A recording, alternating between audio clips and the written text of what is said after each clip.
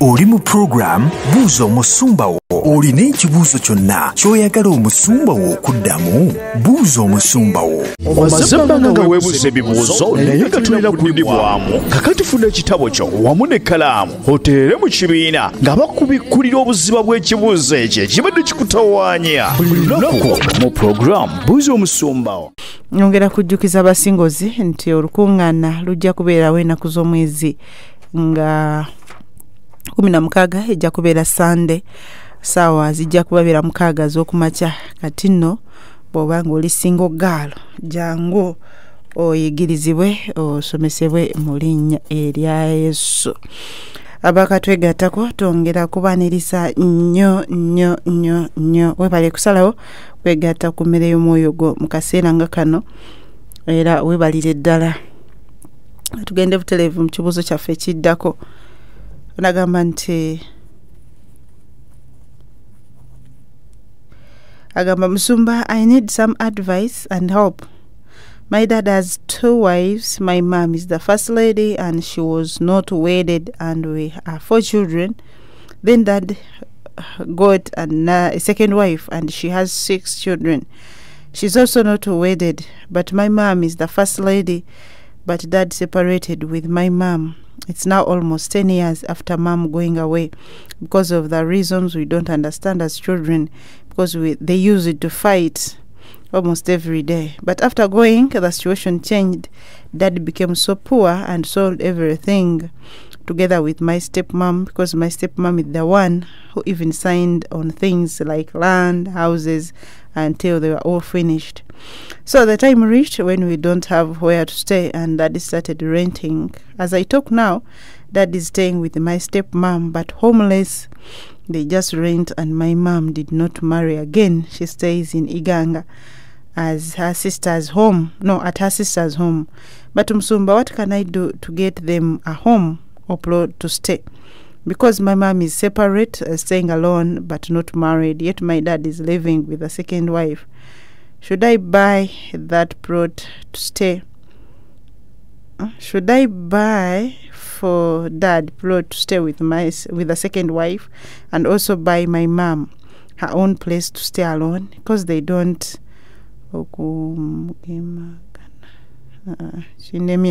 even though mom visits home to see my brother who stays with dad, they don't converse for a long time. They have some misunderstanding. What can I do for such parents? Okay. Weewaawo kyendabye Musumba ono mwana oba muwala oba mulenzi agala kuyamba abazadde be naye bayawukana. Kati maama we ali walala ate taddi we ali walala. Kati yandyagadde agulire mukulabo kwange abuuza akikola atya kubanga abawaawo okusula, kubanga daddi we kasayawukana ne mami ebintu byonna, ettaka, ennyumba byonna babiguza. Kati yandyagadde amugulire kapuloti akazimbemu, naye abuuza n'akikola atya nga mami ali eri ne daddi ali eri. Ate mami wuuno ate daddi wuuno alina step mother, ate step mother yaguza ebintu. Asaininga batwale ettaka, nasaininga batwale ennyumba, nasaininga batwale kino. Kamba bambe omwana omulenzi ali mu confusion, tabitegeera, naye agala guidance, agala kulungamizibwa engeri gy'abayambamu abazadde be bano. Oba nga abafunirawo okusula, mama wuuyo alina sister we.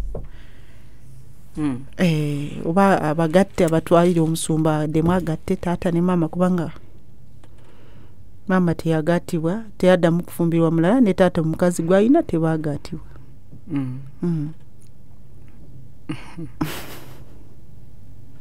Kakati ekizibu ekiriwo kya kuzimbira bazadde ennyumba.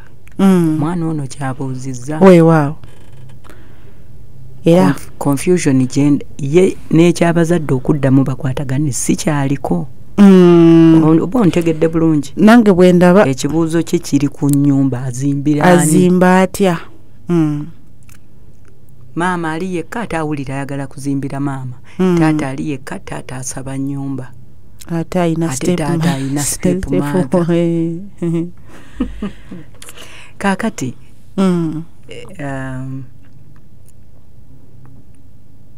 nze mbadde nteesa bwe nti kubanga ku nkomerero ya byonna oli taata oli maama.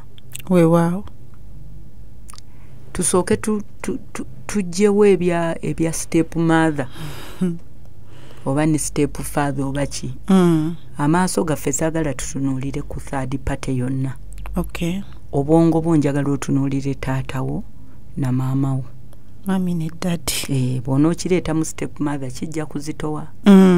Ate at the end of it all oli kati yamanyi taatawo bw'asula. Ontegedde? Ono gwabeera naye. Kati ekyo kyokka alabirira taatawo.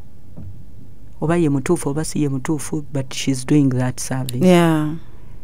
Ekyokubiri, tetuyinza kumanya kikyalemesa taata na maama kubeera wakati, kubeera bonna. Olw'okubanga tetumanyi kikyaliwo, tuleme kuyingira mu nsonga yonna eyaliwo. Ffe tutunuulire daddi ne mami bonna tebalina nnyumba. Yeah. Nze mbadde nteesa bwe nti kwata ssente osasulire maama rent. Wanje? I'm listening. Funa ennyumba ey'okupangisa otandika okusasulira maama ennyumba buli mwezi. Otuule ne maama omunnyonnyolo mugaye daddi ansaba nnyumba. Ayagala muzimbire ennyumba. Naye nkusaba kankupangisize wano ebbanga lye nnaamala nga njiyiza taata osobole okuba nga oli wano nga bwe nkulabirira.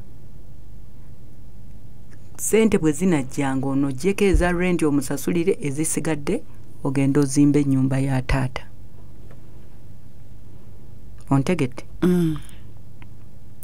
Oba yakukola ki oba we are looking at a father, the cause of your existence. Muzimbire ennyumba, Katonda ajja kuba mwesigwa, ajja kuwa obugabirizi. Mpola mpola ennyumba eggwe. Bw'eneeba ewedde otandika okuzimbira maama ki? Ennyumba. Katonda ajja kuwa omukisa. Mpola mpola mpola neya maama ejja kutuuka ekole ki? Eggwe. At the end of it all abazadde bombi babeere naki? N'amayumba. Tuleme kutunulira nti ate tuzimbire taata, ate tuzimbire maama, ate tuzimbire simanyi ani, ate oli alina step mother. Ffe tutunulidde taata, tutunulidde maama. Naye olw'okuba taata yasoose okusaba ennyumba, mugimuwe muzimbire. Bw'omala maama wo muzimbire ennyumba, bonna bazadde. Ekyo kiggwe. Sumba manyi wensanze obuzibu. Siganye ekyoyogedde ndabye nga kirungi. Naye wensanze obuzibu buli buti. Wenzijja omutima oguzimbira taata ennyumba ng'omukyala gwalina. Si maama wange ekisooka. Ekyokubiri ennyumba yaliwo, ettaka lyaliwo. Ne balirya babiri. Mama ne bamukanyuga eri. Ogwo omutima mbange ndagujja. Ogenda gufuna kubanga omwoyo omutukuvu atuwa emitima egisonyiwa. Ontegedde? Awo nawo nsonyiwawo. Omwoyo omutukuvu agenda tuwa omutima ogusonyiwa taata, ogwagala taata, kubanga okwagala kuvuga, okwagala tekusiba busungu ku mutima, okwagala. Kankusomere bikola Bakolinso ekisooka essula 13. Katusooke tulabe waawo mangu nnyo. Bakolinso ekisooka 1 Corinthians essula 13.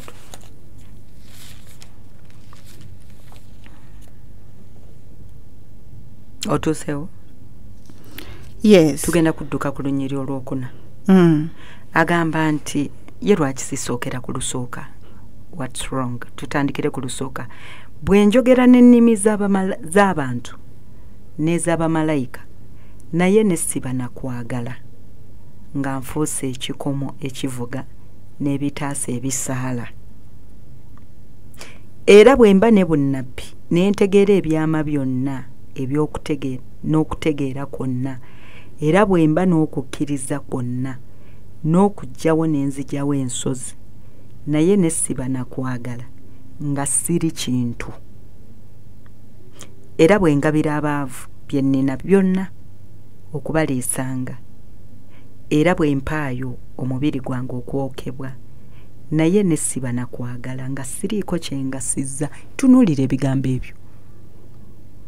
Osaba nnyo, osiiba nnyo, okola n'ebyamagero n'abaweereza baatuzingiramu. Osanga n'omulema n'omujja mu katebe. Okwo si kwe kukkiriza okusiguukulula ensozi. Owa cancer, I command healing. Cancer n'abula. Neye omutima bwe gutaba nakwagala oba toli kintu oba ng'ebitaasa ebisaala. Ontegedde? Yeah. N'agamba nti okwagala kugumiikiriza dadi bye yakola. Kulina ekisa kukola abantu ebirungi bye batagwanidde. Okwagala tekuba na bujja. Kukwatibwa kitaawo bujja ng'alina step mother. Okwagala tekwekulumbaza ate tekwegulumiza. Tekukola bitasaana, tekunoonya byakwo, tekunyiiga, tekusiba bubi ku mwoyo, tekusanyukira bitali bya butuukirivu, naye kusanyukira wamu n'amazima, kugumiikiriza byonna bye bakola. Kukkiriza byonna, kusuubira byonna, ate kuzibiikiriza byonna. That is love. Olunyiri lwa 8 lugamba love never fails. Ekibala ekisinga obukulu muffe bwe tulokoka kye tuteekwa okubeera nakyo kibala kya kwagala. Okwagala ke kabonera akalaga ensi nti muggwe mulimu Katonda, because God is love. Wow. So okutegeera nti walokoka tulabira ku kwagala kweri abantu eri taata ataakuweerera nga yagoba maama wo mu nnyumba ne bukya najja naga nti nzimbire ennyumba noga nti kale dati. Love. When you give someone love, you're giving that person God. Buli lw'oyagala omuntu oyo oba omuwa Katonda. Omanyi oti oba eyo ennyumba yegenda okuleetera dadi okulokoka. Omutima gw'omuntu tegugulwa. Katonda yekka yasobola okugugula. Dadi muwe okwagala. Muzimbire ennyumba. Alokoke. Manyi oti obajja kulokoka ne step mother amuleke akomewe wa maamawo. Ontegedde? Eyo ensiga esobolera ddala okununula omwoyo gwa kitaawo ne gukomawo mu Katonda. N'amaliriza nga tafiiridde mu bwensi. Omwoyo gwe ne gutazikirira. I mean, ekyo osobola kikwetinga ku nnyumba. Nedda. Tawo okuba ne step mother wo tekikulemesa muzimbira nnyumba kubanga tekimuggyako kubeera taata wo.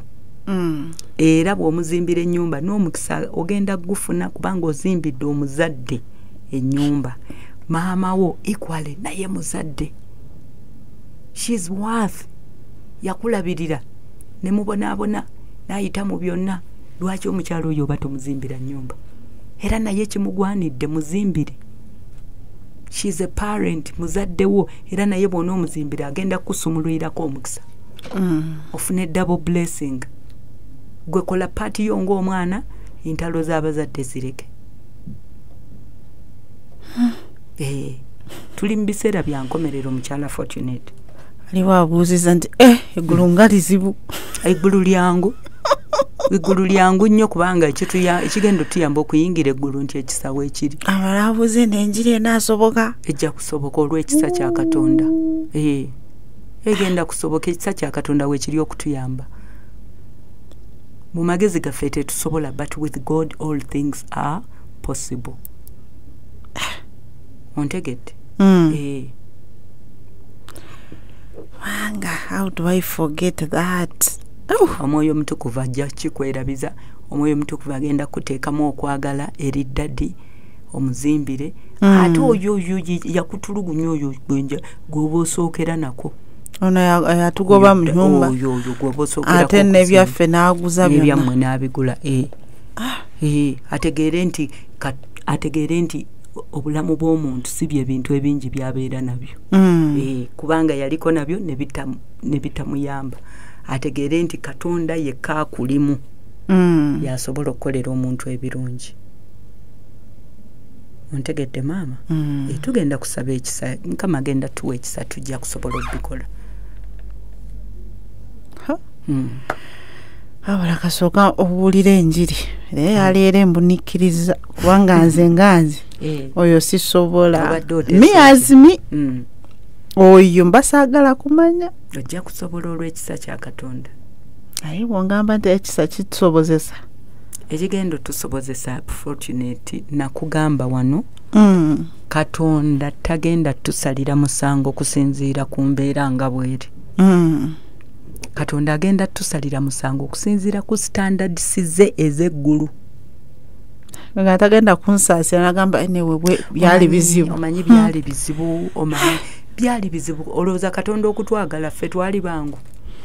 Katonda naye alaba Musumba. Okutwagala Katonda n'atwagala. Olowooza byali byangu.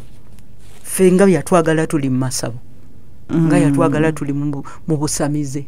Tuli mu bwenzi, tuli mu bubbi, tuli mu bulugo. Ninga yatwagala. Birungi bimeka byatukoledde.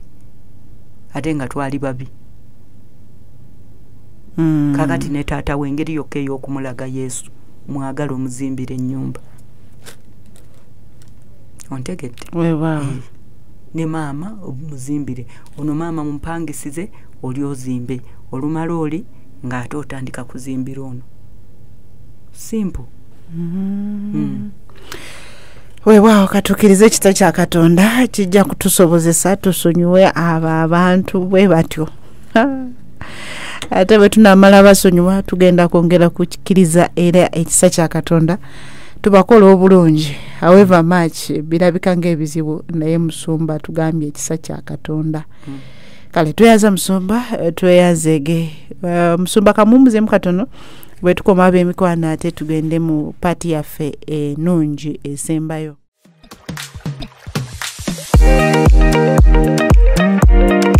Emmere y'omwoyo gwo. Wazibbanga nga weebuuza ebibuuzo naye nga tulina kudibwamu. Kakati funa ekitabo kyo wamu n'ekkalaamu oteere mu kibiina ng'abakubikkulira obuziba bw'ekibuuzo ekyo ekibadde kikutawaanya.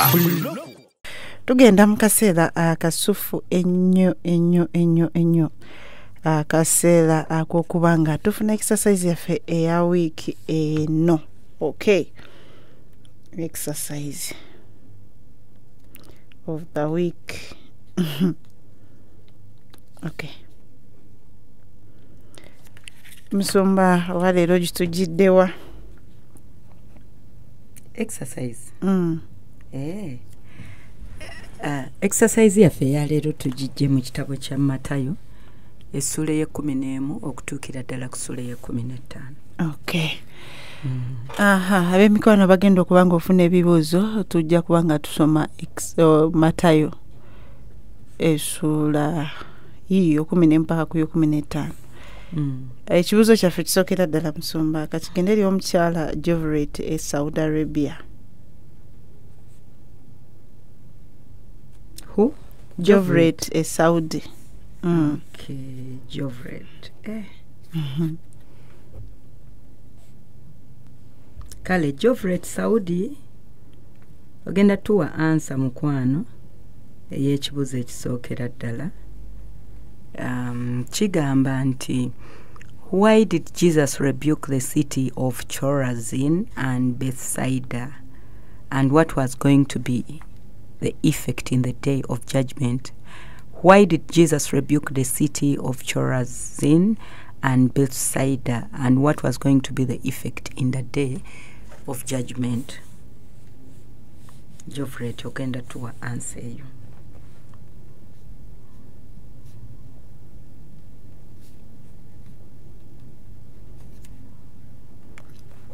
Kiwanvu tekigwayo. Okay, ozakifunye bulungi. Wow. Question number 2 egenda eri omwami Balagama Charles Ematuga. Charles Ematuga Balamaga Charles. Balamaga Charles. Kale, sebo mwami Balamaga ogenda tuwa answer y'ekibuzo kyaffe ekyokubiri nga kigamba why is it wrong to blaspheme the Holy Spirit? Why is it wrong to blaspheme the Holy Spirit? Lwaki kibi okuvvoola omwoyo omutukuvu?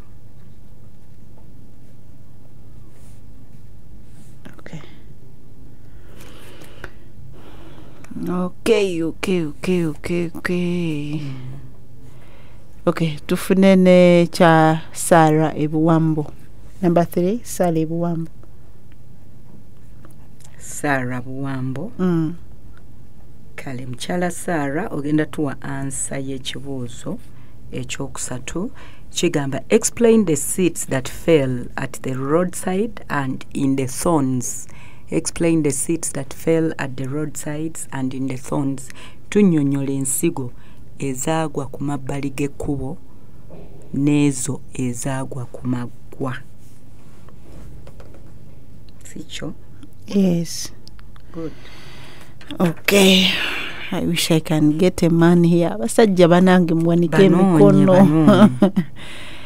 Abasajja, you raise up your hands. Semambo Frank, we didn't give you the other day. Whom did we give? I don't still remember. Kale, yawanise. Semambo Frank. Tumuwe ekibuuzo? Yeah. Kale, mwami Semambo Frank. Ogenda tuwa answer y'ekibuuzo kyaffe ekyokuna. Ekibuuzo kigamba give 2 instances to which the kingdom of God is likened. Give 2 instances to which the kingdom of God is likened. Tuweeyo ebintu bibiri obengedi ebintu bibiri obwakabaka bwa Katonda kye bufaananyizibwa. Okay.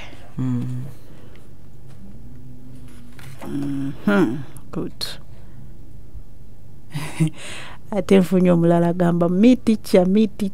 Kale, fine, good. Jo tunoonya abasajja tetubala. Julius Kasubi. Julius Kasubi. Okay. Julius Kasubi ogenda tuwa kyoyize mu ssuula ey'e15. Ki kye tuyiga mu ssuula eno ey'e15? Julius Kasubi.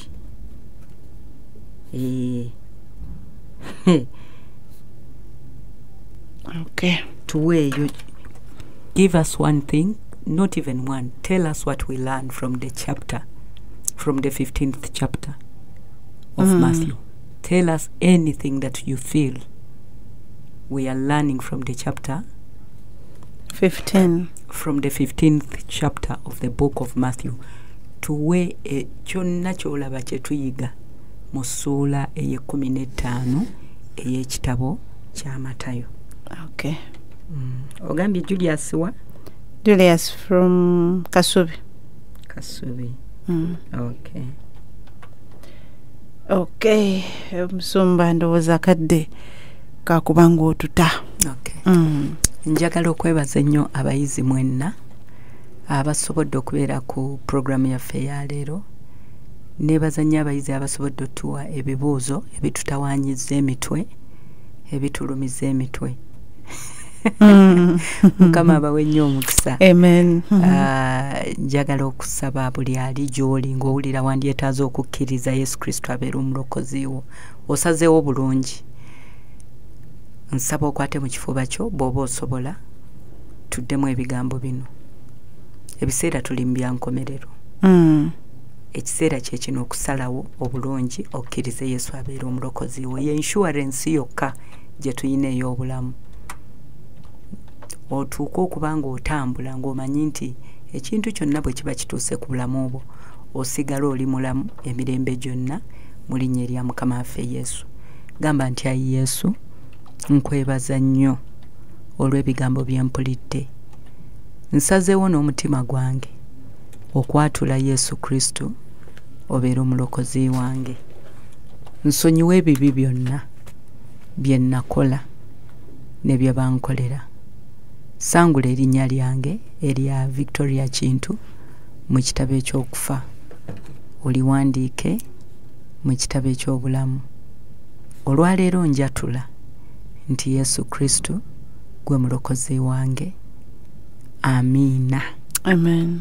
Katonda akunyweze, omusaayi gwa Yesu gukunaaze, ekisa kya Katonda kikuwanirire, omukono gwa Katonda guzitoowerere buli ekibadde kizitooweredde obulamu bwo. Omwoyo Omutukuvu akulungamye mu makubo ag'obwa Katonda, akuwa ekisa okukola okwagala kwe. Ekitiibwa kya Mukama n'obulungi bwe n'ekisa kye birabisibwe ku ggwe. Obeere muwanguzi n'okukirawo ku nsi, ate ne mu ggulu oyingire.